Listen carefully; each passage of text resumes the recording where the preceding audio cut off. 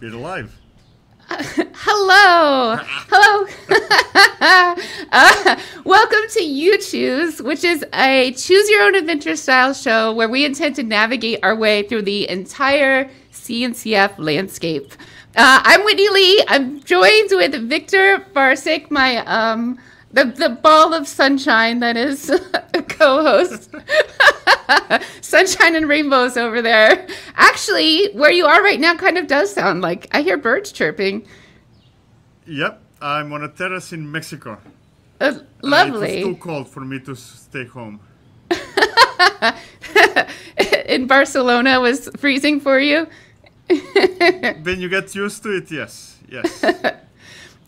So we're on chapter 1, episode 2 now, our second show. This is so exciting. So what did we do last week to get us to this point where we're choosing a container registry?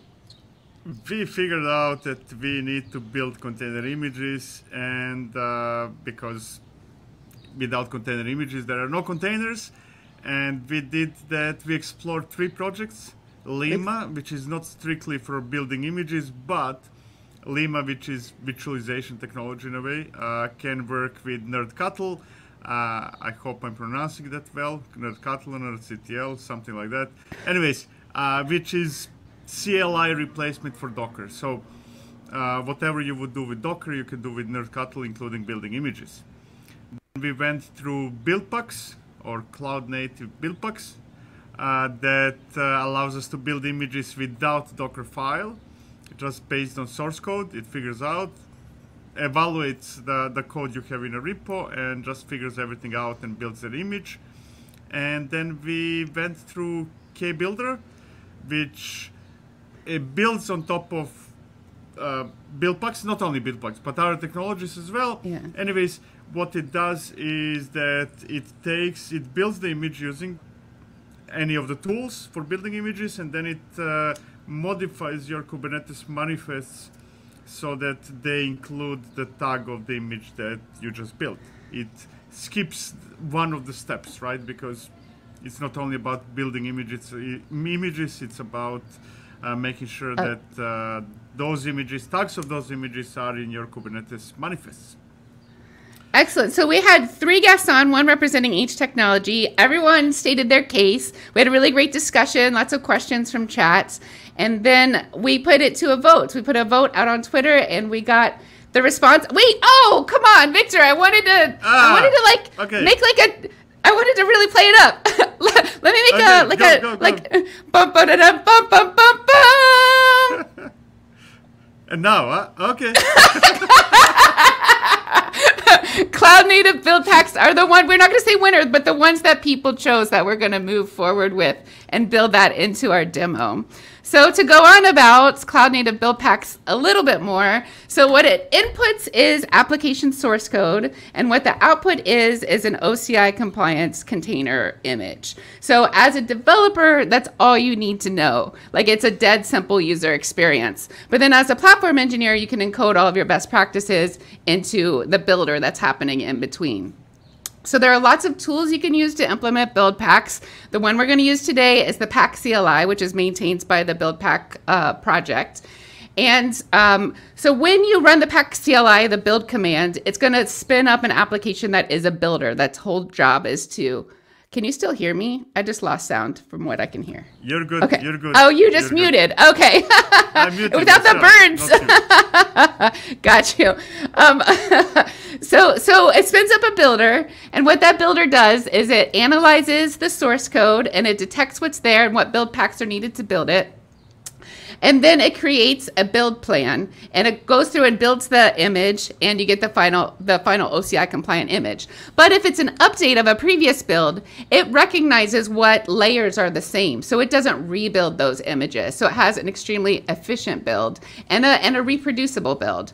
And then finally, it does really well with rebasing. So the OS layer, if there's a CVE, it can rebase. It could change out that OS layer without having to rebuild the whole image. Is that a good synopsis? Did I miss anything? Chat, who was here last week? No. Is there anything else we need to say about build packs? Yeah, cool. That was great. That was great. Excellent. So, do you want to see them in action? Victor, are you going to show us how to build images with build packs? Yes. I'm actually going to do the same steps as anybody else. But before I do that, there's this repository that contains all the source code and all the commands, instructions, everything. And even though we chose build packs, we chose it so that I implement it now, in a minute, right? But anybody can go and make any of the choices. So you're not forced to use build packs. You can just go to the repo, follow the instructions, choose any of the 3 or 4 or 5 choices, whatever number of choices we will have in the future, and just go, right? Now, so I'm going to share my screen. There we go. Can you put me on the screen, Whitney? Yes, let me. There we go. There we go, right? So this is the repo. Text, pitch, rules, all the stuff. What does matter here is that you can either go through the diagram, which will grow over time, or you can just click the link setup, right? I'm not going to do the setup now. I already did that, but I want to call it out because it contains all the instructions you need for this whole chapter, not only for this episode, but for everything that we will do within the first chapter. And at the bottom, build container image. Whitney was so amazing putting all the text. Thank you for that. And there we go. I need to go to the bottom. There we go. Cloud native build packs, and the instructions are here. So let me switch to my terminal. Export tag equals. Now some things are going to sound weird because like I'm exporting now a variable. I'm doing that only so that we reference that variable later in future episodes. And I will change the setting YAML so that in the future episodes you know what you did. Everything is stored there. What does matter is that I'm going to configure pack to use Paketo build packs. There are other build packs you can choose from. Just Google them, you will find them. And now comes the most important part. Pack build the name of the image and the tag, which is in this case 001. And it will take a moment or two. There we go. Actually, I'm cheating a bit. I already built the image earlier to save you some time. And this is a good demonstration that it actually figured it out and only builds things that changed since the last time I built an image. There we go. Almost there. We need to talk about something while waiting. I don't know what to talk about. So you said we chose Paketo build packs, but you also there were setting a default builder.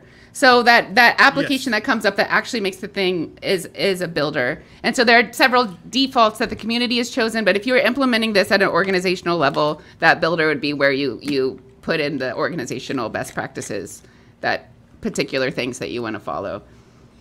Exactly. By choosing a pack, you can use any pack, and within packs there are different builders depending on the programming language. And you just choose a pack, or you leave the default one, which is good choice usually. Anyways, my image is built, and I'm going to demonstrate that I'm I not can't cheating see here. on your screen, Victor. Do you want me to cover up the... You don't see the terminal? I can see the terminal, but where you're writing is behind the... Okay. Yeah. Here we go. I can't see what you're typing, Docker. basically. There we go. Nice. Image ls, and there we go. CNCF demo built, easy, and I built it 43 years ago. That's specialty of build packs. Nothing really special. Ignore the time. I built it right now, and it's 43 megabytes big. And now we need to figure out the next step, and the next step is what are we going to do with that image? What happens now? So we need to choose a container registry to store our image in, and we have some guests on today to help us make that decision by making a case for their particular technology. Let me take off the URL for the demo. Or maybe you can do that, There Victor. we I don't go. know how. There you go. Magic. So now we're going to bring on our guests. We're going to say a hello first to Vadim Bauer. Hello, Vadim's a maintainer for the Harbor Container Registry project, but also Vadim's going to represent Docker Hub today, or more specifically, distribution. Vadim, tell us about yourself. Yes, hello everybody. My name is Vadim. I'm one of the maintainers of Project Harbor, and I also have a business around container registries and container images. So I'm representing both projects today because, well, Harbor is using distribution, but then more about that later. Yes. And then we also have on today Alan Sun. Welcome, Alan. Alan's a maintainer for Dragonfly. Tell us about yourself, Alan. Okay. Hello, everyone. I'm Alan Sun, and I am the maintainer of Dragonfly. Actually, I've already taken part in the cloud native ecosystem for about 6 or 7 years, and wish we could have fun with more cloud native technologies and more funny things. Yeah, that's all. Excellent. I'm going to take you both off of the screen for a moment. Victor and I are going to have a quick conversation, and hopefully with chat, about what even makes a good container registry. What are we looking for when we're hearing about these projects? So thanks for saying hi, and we'll see you both again shortly. Victor, what makes a good container registry? I mean, there is the base feature, right? That is absolutely a must, and that's that it needs to be capable of storing container images somewhere, right? And it's very important to store it in a container registry for a simple reason that the place where you build an image is unlikely going to be a place where you run it, right? So I'm going to build it on my laptop, for example, and then it's going to run on any of the 100 servers I have in my cluster, right? So it needs to go somewhere, and from that somewhere to be pulled, if you're using Kubernetes, by the scheduler on a specific node, right? So the base really feature is, can it store images? Now, on top of that, go ahead. In the end, that's what a registry is, right? It's just a server that stores and shares container images. Yeah. Yeah, it's a glorified file system manager, right? Yes. and then on top of that, there are a lot of other additional features that are beyond just storing images, right? It can run, it can scan your images for security vulnerabilities. Versioning? It can Like version them. When we push them versioned already. Okay. And it can do a bunch of other things, which I suspect Vadim is going to talk about. Yeah. When we come to Harbor. Like, I'm sure you worry about who can access those images. Like, unless you intend for it to be public, that's going to be a big concern. Exactly. It's also, you can configure some registries to verify your signature. Is it really Whitney who pushed the image, or somebody, some malicious actor did it for you? Some registries also can create SBOM. Software bill of materials, and so on and so forth. But essentially, the registry RBAC'd. The registry can create SBOMs. That's news to me.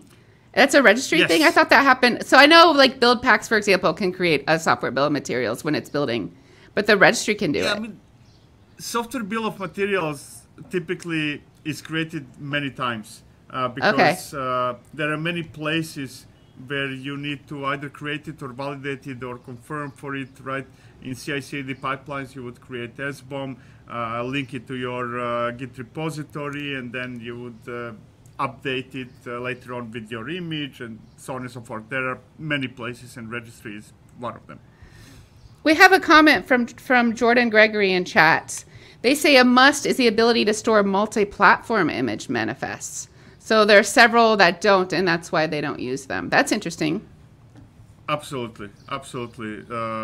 You need to build them first as multi-arc, and then store them and be able to store them. And he's right. Not all of them do that. Or she. Yeah.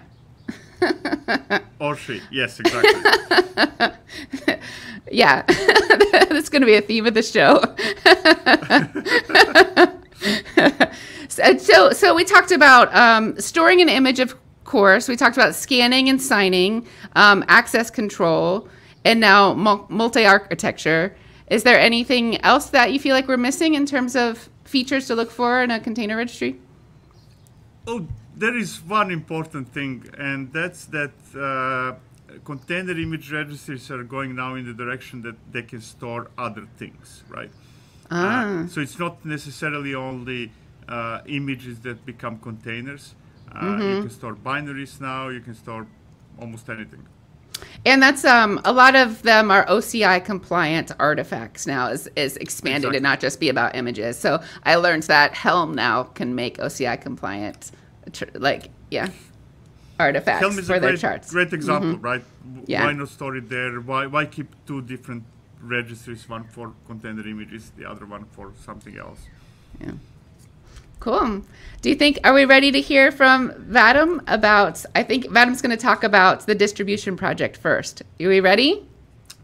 Yes, I have actually one note, not directly related with this, because I got some questions where people asked, hey, why didn't you include this in the previous episode or that? We are including only CNCF projects. Yes. Right? Sometimes we might include non-CNCF projects, but that's all mostly to trick people into making a wrong choice. So it's all about CNCF projects. We are not exploring all the registries in this episode or in previous one, all the ways to build container images and whatever will be coming in the future, only and exclusively CNCF projects, simply because it will take us a couple of years to go through all CNCF projects if we expand it. I'm old. I need to retire at one moment. So, CNCF. What would you even do with yourself without? I can't imagine you in retirement. We got a request to turn my volume down. I did turn it down manually on the microphone. Roy, can you tell me whether that was effective? So I'm right now getting out a timer. We're very serious around these parts that each presentation to last only 5 minutes. And then we're going to end it with love. But we can't, to keep things fair, we're going to make sure it definitely is no longer than 5 minutes for each presentation. So with that, we'll bring Vadim on, who's going to talk about, so you get 2 5-minute blocks, one where you're only allowed to bring up distribution. Don't you dare talk about Harbor. And then another one where you can talk about Harbor and you're allowed to mention distribution. I'm enjoying the power of this too much. Okay. All right. Are you ready, Vadim? I'm ready. Thank you. All right. Thank you so much. All right. So Docker distribution is probably one of the most famous and popular registries out there because it was released basically just after Docker saw the light, and it evolved over time. And it's basically still today, it's still considered to be a reference implementation of a registry. So it is compliant with the Open Container Initiative specification, OCI spec. It has a lot of functionalities that can be used as a toolbox. So it serves two purposes, right? So one purpose is you can use it as a registry out of the box, and the other purpose is you can use it as a toolbox for other registries. And that's why a lot of registries out there, a lot of products are built based on Docker distribution. This includes, for example, GitLab CI or GitLab GitHub. Harbor is also based on Docker distribution, and I think there are and Docker Hub is also built on Docker distribution. So a lot of projects are using Docker distribution as the foundation when it comes to storing and storing container images. So I often would like to see or try to see the container management aspect more as a kind of as a transportation system. So when you see it as a transportation system, there are a lot of different registries out there, right? And I would consider Docker distribution to be something like a yeah, like a shop that you can use to build I don't know, either a motorcycle or a bicycle, or you can even go by foot from A to B. And other registries are more evolved.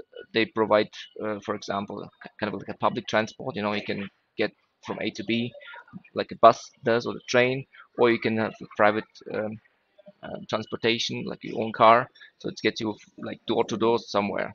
Um, and Docker distribution is kind of a more of like a toolbox, in my opinion, that coincidentally can be used as a standalone registry. And yeah, so this is how I would describe Docker distribution. And so if you want to build something beyond what Victor told, right? What is the core feature of registry, like storing and retrieving images? So if you want to do something beyond this core functionality, you have to either implement it yourself or use tools that exist in the community or as open source tools.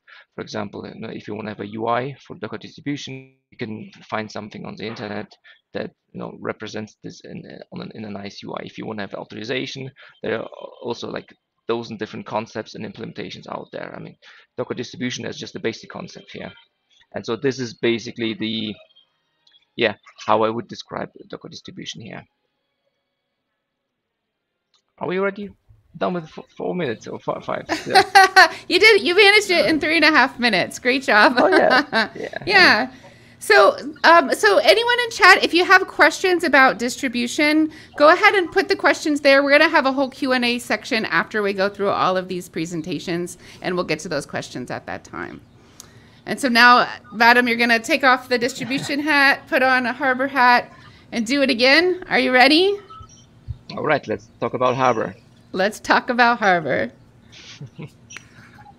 All right, so as I mentioned previously, Harbor is also based on Docker distribution, and so you might ask, what are the benefits of Harbor versus the plain vanilla Docker distribution? So, and in my opinion, the very important part that Harbor brings to the table versus Docker distribution is the added functionality to work in an environment where you're not working on your own. Basically, you're working in a team, in an organization, and so you have functionalities like authorization and authentication that is built in Harbor, which are, let's say, not existent or very limited in Docker distribution.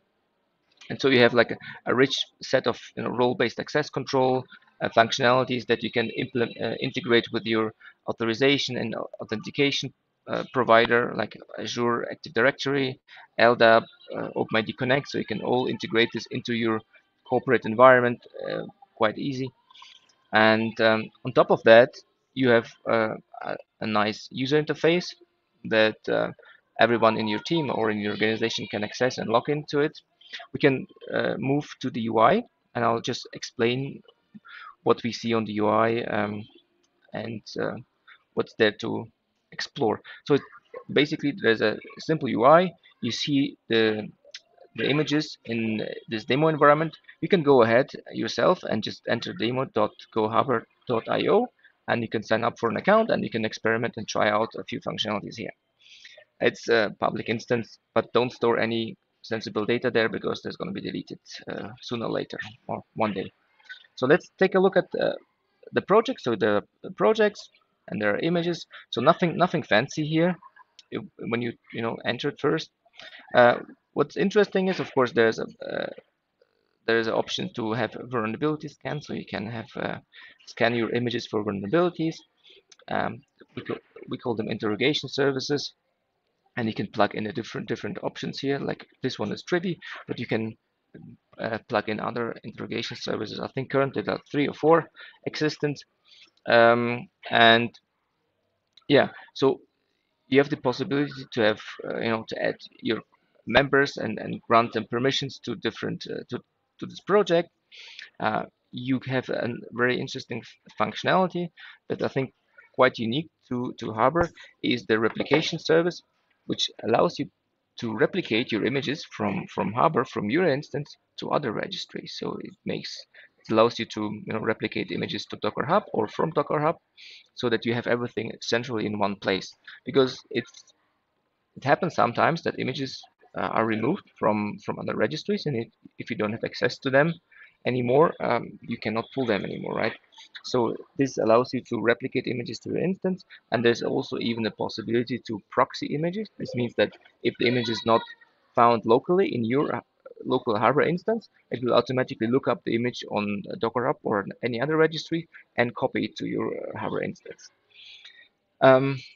Yeah, so the basic functionality is around storing and retrieving images for organizations and teams. So yeah, so you can organize and configure Harbor for this purpose, most likely. And this is actually, in my opinion, one of the major advantages over Docker distribution, which provides you the toolbox. And here you have already well, opinionated solution here.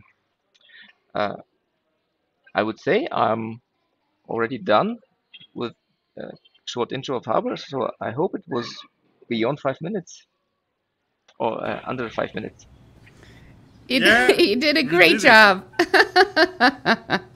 That was wonderful. I really liked seeing the UI. So thank you so much for representing 2 projects for us today. And we're going to put you back in your happy corner and bring on Alan to tell us about Dragonfly. So thank you. Welcome again, Alan. Thank you so much for being here. Hi. Do you feel ready to go? Yes, I'm ready. I think I need to share the screen. All right. Someone has already shared the screen for me, right? Okay. All right. Yeah. Okay.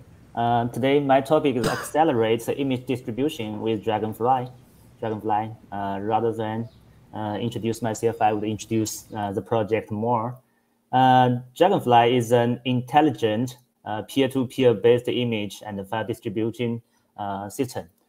It also provides a variety of enterprise-level product features. And Nidos is a sub-project of Dragonfly. It will distribute the images and just only when the process of the container consumes the essential parts of the image. So it will advance the distribution time a lot. And here's the milestone of the project. Dragonfly was accepted to CNCF on November 2018, and it is an incubating project now, and we are planning to make it graduate maybe this year and next year. Actually, Dragonfly is widely adopted in China from Enter Group, Alibaba, ByteDance, and some larger companies. And we wish that most internet companies and some others could also use Dragonfly to distribute the image. Okay, thanks for the Harbor presentation. And this is the acceleration framework for image with Dragonfly Nidos. I could introduce the framework into 2 parts. The left one is the way we produce this Nidos image.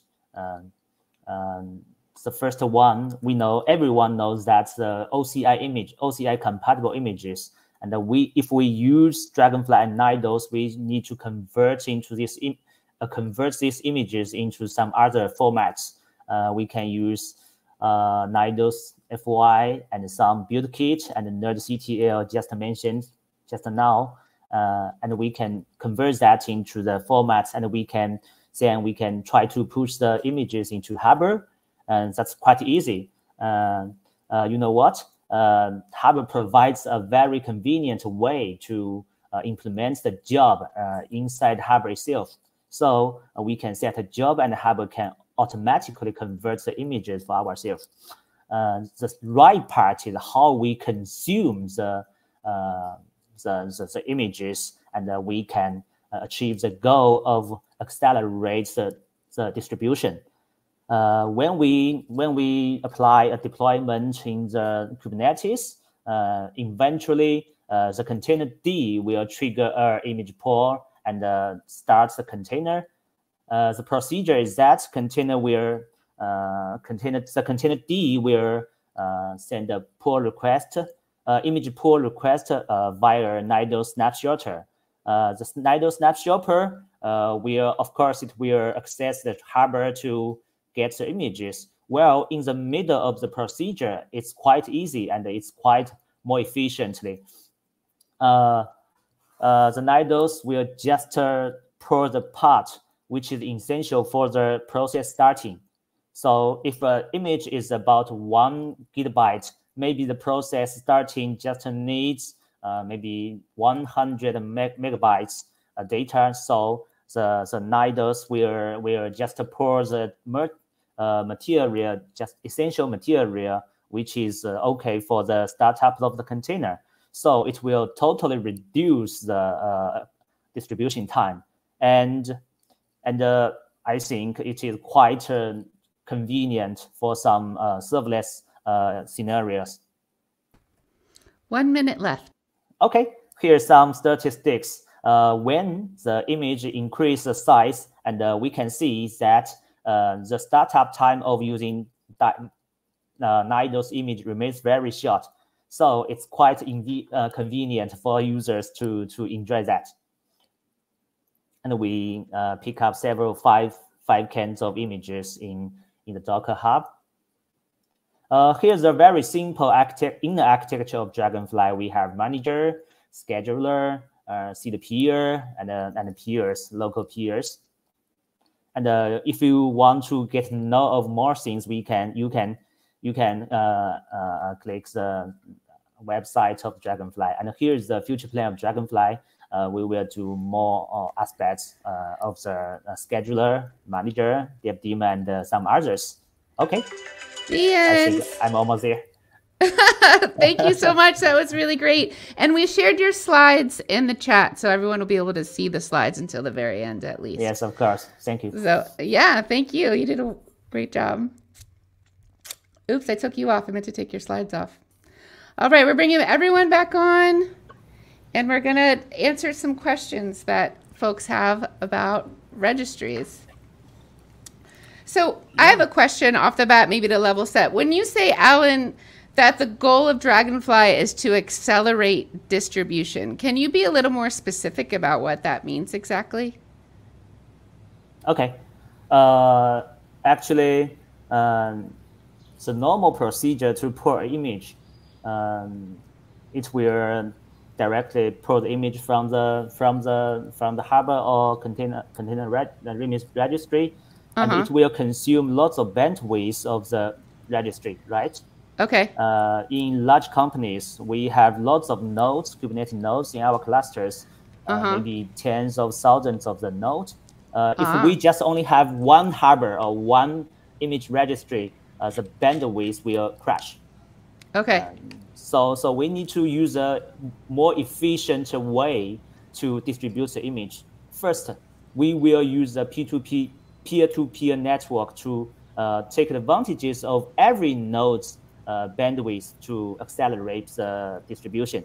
This is the first way, yes, And the second way is that, if a container image size is more than 1 GB, it will consume the bandwidth of your machine. But when we start the container, the starting process maybe just need maybe 10 megabytes of the material, right? That's essential. So we can load the image just on demand. We can just on demand. It is what Nidos exactly do. So we can accelerate the image distribution. I think it's fantastic. Yeah. Excellent. Thank you. That was very helpful. And we have a question too from Jordan Gregory. The Dragonfly bit here, specifically the peer-to-peer section, feels very hands-wavy. Is this similar to the way BitTorrents are set up? How are peers determined, and can that process be influenced? Yes. Can you hear me? That's for you. Okay. Yeah. Okay. I think it is similar to the way BitTorrents are set up. And when when a cluster, maybe one job consists of 1,000 container, consists of 1,000 container startup. The container are all the same. They are different. They are all the instances of one job, and where 100 node were triggered to pull the image. They first will send the image to the peer-to-peer network. Then the network will determine which node to pull which part of the image. Then it will automatically construct a network. This is the way how the peers are determined. And we have just like the inner architecture of Dragonfly, we have a manager and we have a scheduler to control the procedure of the peer-to-peer network. So the process could be influenced. Yes. Thank you. Now we have one from Martin Fisher. Nowadays, with hyperscalers like Azure, AWS, GCP, having proper artifact registries as a service, at least with OCI support, what would make me want to manage a registry myself? Pricing only? I think this one is for Vadim. Yes. I think the pricing is not that. I mean, pricing is always relevant, right? So I wouldn't put it aside. I think what makes, for example, Harbor special in this case is that when you just I know how, for the hyperscalers how they work. So if you work inside an organization and you don't want to have each project their own registry, you want to have a central registry. So there is no way around a central registry like Harbor. Making it work with ECR or ACR is very, very complicated. Then you have to have all those policies and IAM permission sets that AWS or Azure provides. You have to implement it in your workflow to make it work, and it's a bit of more cumbersome than just do it in Harbor, for example. And for me, these are those aspects that really make Harbor shine versus other registries.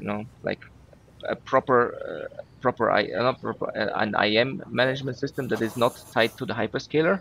This is one point. The other point is having a central registry for your entire organization, not just project by project. And I think one third point that is really, really underrated is the possibility to have a proper garbage collection of images. If you're in a larger organization, you end up with terabytes or petabytes of images within no time. And if you don't have a really good garbage collection, meaning that what images, creating policies, cleanup policies, what images should be deleted, when should they be deleted. So if you don't have these policies, you have to do it maybe by hand one day, right? And there's going to be like millions and millions of images that you have, or versions of images that you have. And this is also consuming a lot of space, especially for larger organizations. I've really seen organizations that have almost a petabyte of images because they cannot clean up or they don't know what to remove. Martin has a follow-up question. Like, even with the Harbor being a central registry, would you still replicate images to data centers for traffic and latency? Yeah, it makes totally sense to combine Harbor with other registries because, for example, the advantages of ECR it's very easy integrated with AWS. So when you reference an image in your deployment in your AWS deployment, it's very easy to do it this way. And replicating images to ECR might be an easier way to to be to be again in the AWS world versus just pulling it directly from Harbor. Excellent.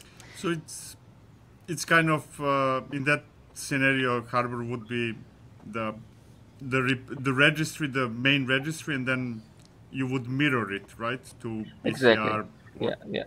wherever You would exactly. you're You would using. replicate images to ECR or ACR, whatever cloud environment you have, to replicate images there, because from there it's easier to to have it in the pipeline and deploy it, and then it's also matching a bit the permission sets that you have there. And I think, Next. I think the Martin's question about the replication is related to the Jordan's question. Yeah, the question about the Martins. Yes, I think lots of companies met issues when using the peer-to-peer network. Actually, I need to say that a Dragonfly is not only a P2P network. We also provide another mechanism to pull the images just on demand. It will also increase the distribution experience for you.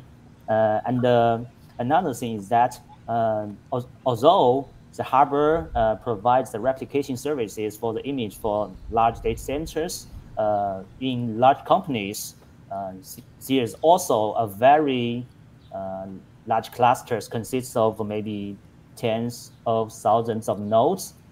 Just one cluster, so many nodes, we can still match the issues of distribution latency or some denial of service of the registry. So we still need to use peer-to-peer and some on-demand technology to improve the experience. Since some companies are very sensitive to the scaling experience of the instances. So Dragonfly and Niders, I think, can make it to provide the better experience. Yeah. George has a question. Can you publish artifacts like a jar to an OCI registry? Vadim? You could. This is no problem. There is a project that's called Oras, which is it's a CLI and SDK that allows you to wrap everything in an OCI container. But the problem here is if you wrap a jar in an OCI, it will be really difficult for you to get it from other methods. For example, from Maven, using it in Maven or using it in Gradle would be much more difficult to get the jar out there. And so the only way, if you would like to store other types of artifacts in OCI registry, is to have an implementation in Maven or Gradle in the case of Java that is capable of pushing and pulling images or OCI compliant images. I think this is actually the problem why technically you can do it, but practically it makes no sense because the tools that you normally use with Java are not capable of dealing with OCI at the moment. Maybe there are some people already tried out with RPM packages, fetching or RPM packages directly from OCI registries, but for Java and jar, I haven't seen any solution yet. So in other words, it's more that other tools are lagging behind that concept, right? Yeah, I think nobody tried it yet so far, or deemed to have it necessary to support those types of artifacts in OCI. Jordan has a comment that they use Harbor and they do use replication to cluster local Harbor instances for speed. So they do that instead of something like Dragonfly. Yes, I think it's very convenient to do replication in different clusters. I agree with that. Yes, but that's not. We have also we have some scenarios that we can also use Dragonfly. Yes. Jordan, how many nodes are in the cluster that you're working with and using Harbor replication for? And I guess a question for you, Alan, then is like, at what point, like how big does a cluster need to be for Dragonfly to really like show its value? Yes, it's some kind of the factor I think we need to make sure. And secondly, we can, Jordan introduces that maybe some machine learning images are quite large, so we can use the on-demand loading to speed up the image booting. Yes. Excellent.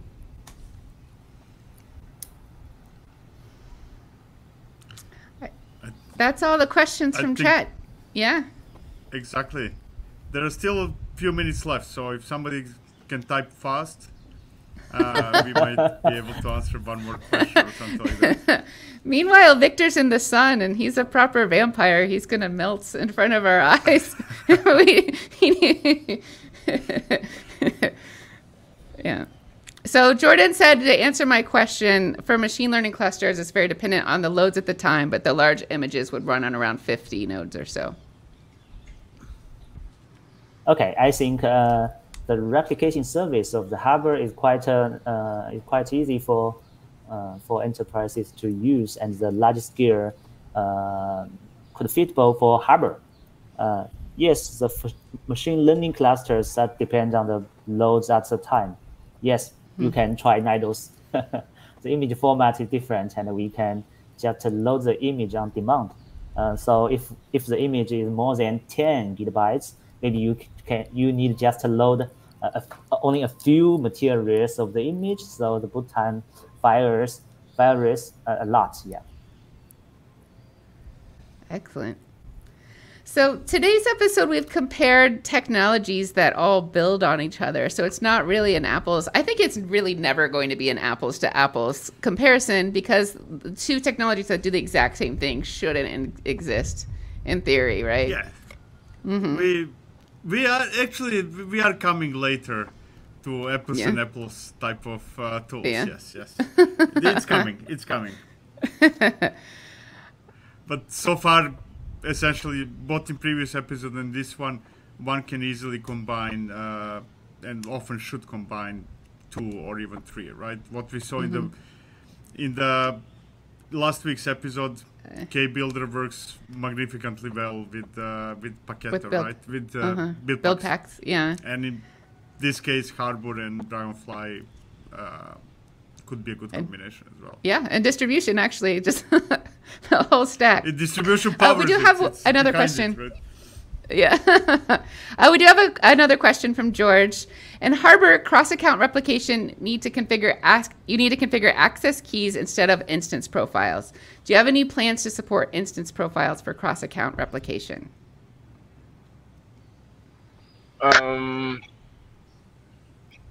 Instance profile, I think there's, as far as I understand from the question, and it's a bit difficult, like instance profile is something on an EC2 level or AWS level here. And I think the question is, when I remember it, because it was asked a few times in the community, has something to do with Docker distribution. So there's an underlying functionality that depends on Docker distribution. And when it's going to be in Docker distribution, Harbor will support it, of course. Excellent. Is it time for closing comments from our guests? Are you ready for that? Yeah, I think closing comments are in order, yes. All right. Vadim, you get just a sentence or two, wrap up why people should vote for, I guess, you distribution alone and then distribution with Harbor on top. Well, yeah, to clarify, sorry, before you answer, just kind of like to put more variety. If people vote for distribution, they're voting for Docker Hub. And then there is the other 2 choices. Do you want, Victor, should you do the pitch for the wrap up for Docker Hub? I mean, I can, yeah, of course. Yeah, what's a vote for Docker Hub look like? What's that? Docker Hub is the best or most well-known registry. I'm not going to go into how good or bad it is. That would be for a different discussion. But it's what it all started, right? Whomever started working with Docker years ago probably started using Docker Hub as a registry. Now, it's a SaaS solution. That means that you might have latency issue with that. You might have other issues, but it's equivalent of I don't know. I was about to say Google for search, right? Everybody, when they say search, think Google. That's how I see Docker Hub. Ubiquitous, yeah.